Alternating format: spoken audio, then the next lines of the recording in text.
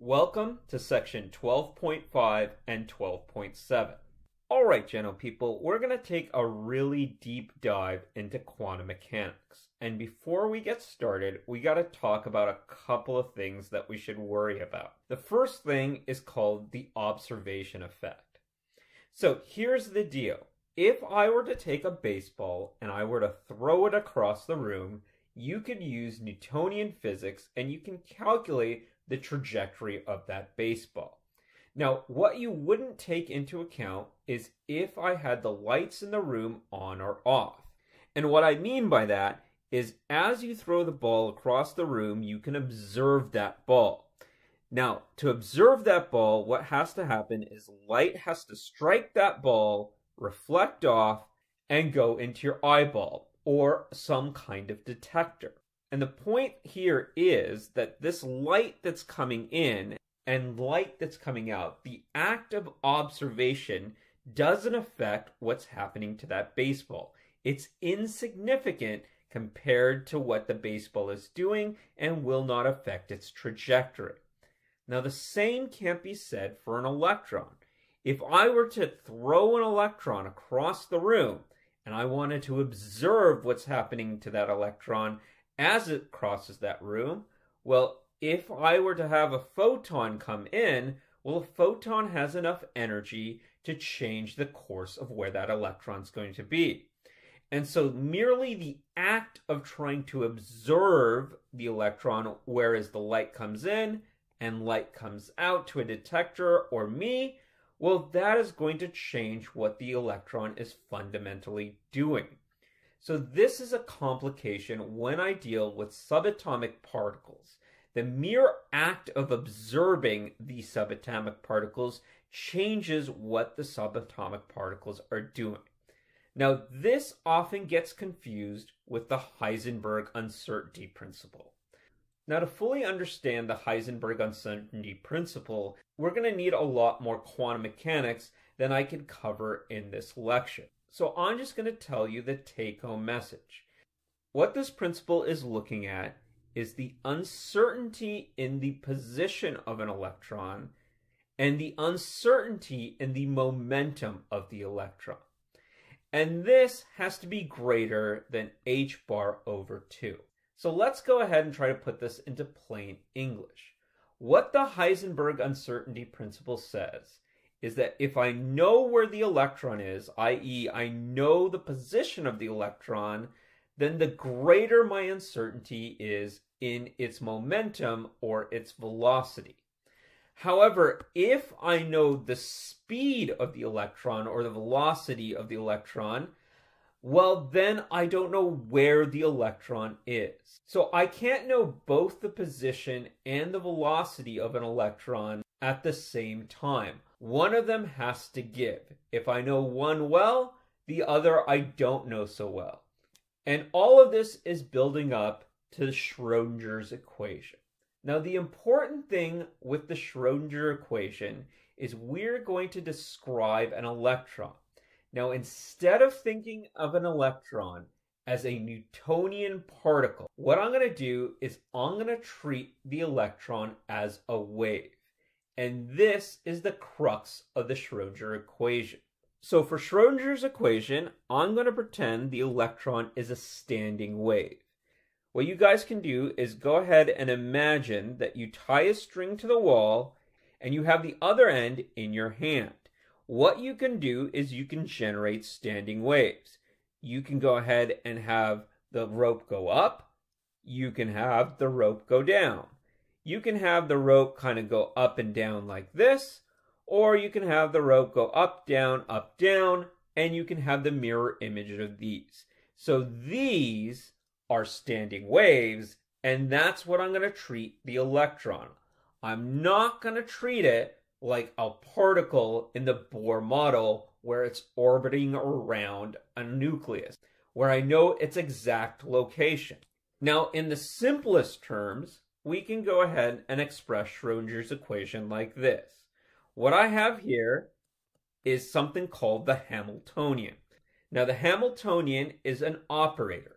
Basically, it says, do something to whatever follows. And what follows is the wave function. The wave function is the equation of the electron. It is an equation that represents that standing wave. On the other side of Schrodinger's equation is I will be able to pull the energy of the electron, i.e. how fast it's moving, and I will regenerate that wave function.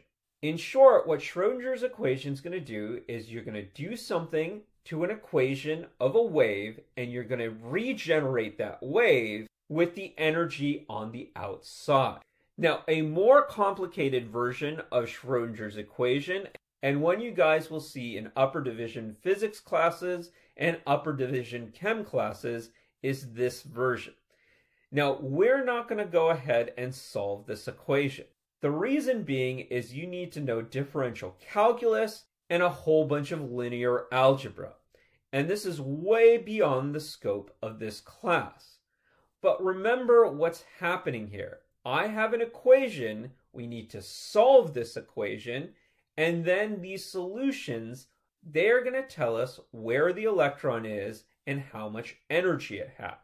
And to really emphasize that, I want you guys to understand that only certain solutions, only certain numbers will make the Schrodinger equation true.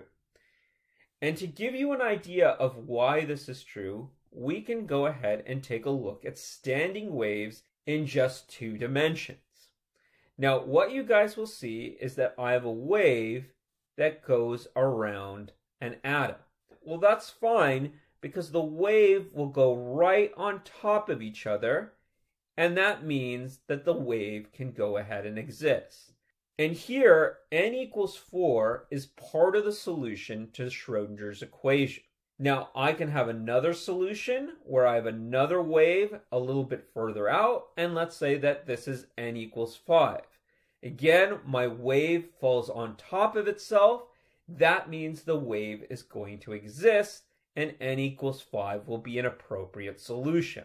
However, not every number is going to solve Schrodinger's equation.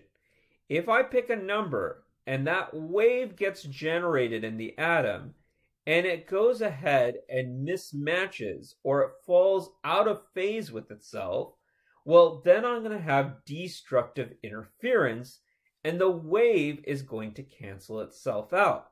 If the wave cancels itself out, that means the electron is canceling itself out, meaning the electron cannot exist anymore. And so the long and short is that people have found the solutions to Schrodinger's equation. Now we're going to go ahead and talk about these solutions, and these are going to be represented by the quantum numbers. And we'll talk about the quantum numbers in the next lecture. However, what we're going to generate is a new model for our atom. And that new model looks like this. So again, we're going to start with Rutherford, and we're going to have our nucleus at the center. Our nucleus is going to be positively charged with our protons and have neutrons along with it. And then I have the electrons. And the electrons are no longer going to be represented by a particle. Instead, it's going to be represented by a wave. And that wave is going to tell me characteristics of how that electron is going to interact with matter and how it's going to behave. What I can say is if I have my wave function and I square my wave function, what I will get is the probability of finding the electron and where it can interact with matter and its properties. So instead of having this particle, what I have is the probability of that electron manifesting its properties and its interactions.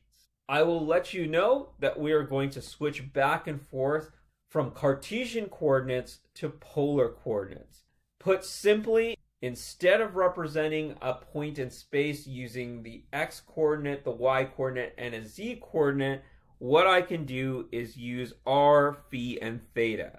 Meaning I can tell you how far to swing out, how far to swing up, and how far to shoot to a single point.